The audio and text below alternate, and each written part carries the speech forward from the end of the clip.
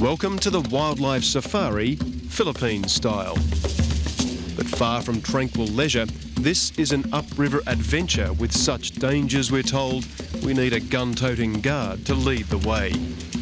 And no one knows the dangers here better than our main guide, Freud. Do the crocodiles run wild? Are we going to see the crocodiles at night time? Yeah? Sure, maybe tomorrow. Yeah. As well as Filipino crocs, these murky mangroves are home to deadly Filipino sea snakes, Filipino rare birds and Filipino turtles. And they're also home to this, the little-known and rarely seen Filipino giraffe.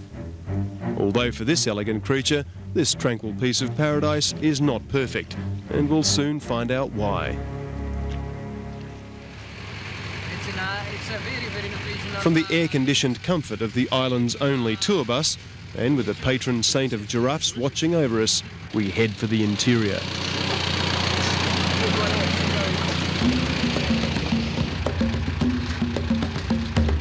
And here we find the imported giraffe is not alone. In fact, there's a foreign legion. Besides the zebras, there's also impala and waterbuck. Indeed, a whole stable of Serengeti settlers, literally out of Africa. Filipinos are known for their sense of humour, and just before he was turfed out by the people, that greatest joker of all, President Marcos, had the inhabitants of this island turfed off to make way for shiploads of animals from Africa. Some say it was to help save them. Others insist it was for his own amusement and even hunting with his mates. Whatever the reason, it's left the local vet with a bit of a headache. Well, yeah, a little bit silly idea, but from African wild animals to her in the Philippines, I think it's a little bit weird, a silly idea, but it works.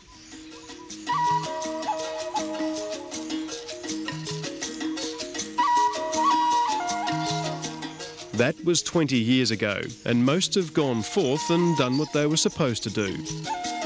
Today there are more than twice as many giraffes, the zebra herd keeps growing, and the prolific procreators prize goes to the horned impala, who've boosted their stock tenfold. And can you tell if the giraffes are happy or unhappy? Well, they're happy now, yeah? This time. Happy giraffes are Oscar's business. And without this local Dr. Dolittle, these beasts of the savannah would be struggling in their bid for Asian acclimatisation. Well, why do you like working with them? Well, it's very interesting. Yeah, it's very interesting. The animals are very interesting. Why is that? Why are they different to cattle? Yeah. It might be something to do with the neck, and it's African necks that are getting them in Asian trouble. Sharp bamboo and cut trees are leaving marks that can be deadly in the Philippines' humidity. In this environment, if you don't treat those swans, it will be a big problem for the animals because eventually they will die. As serious as that sounds, Oscar's calling is a pretty laid-back pursuit. But only the mystical ingredients of his secret purple potion can save the animals.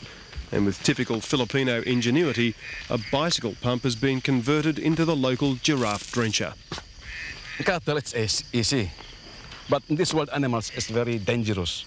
You cannot really put them in a small place because they might hurt you or they might commit suicide. Yeah. Suicide aside, with no lions or tigers on the rampage, you'd think this would be giraffe paradise.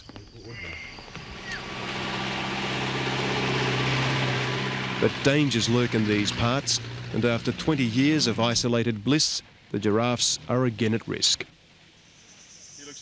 Old-timers now rue the day the Africans arrived. Ito nga ni, kung masadya kami ay bago na mo nakita since nga kami bata pa, naing bata. Masadya mang luba. Daddy, kung pimina mo na nakita, bali wala rin da. In fact, they dislike the animals so much, villagers have started eating them. They don't care about these animals. They even shot these animals for food and for, for money. The meat, they sell it on the other side of the island.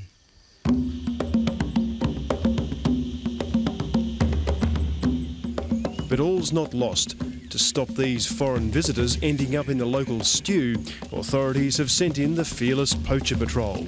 And although heavily armed, they don't seem to be catching much more than a good view. For the 30 days that we have been here, I have not seen any animals hunt by the hunters. That's because you scared them away? Yeah, huh? Yeah. I think they are afraid of us.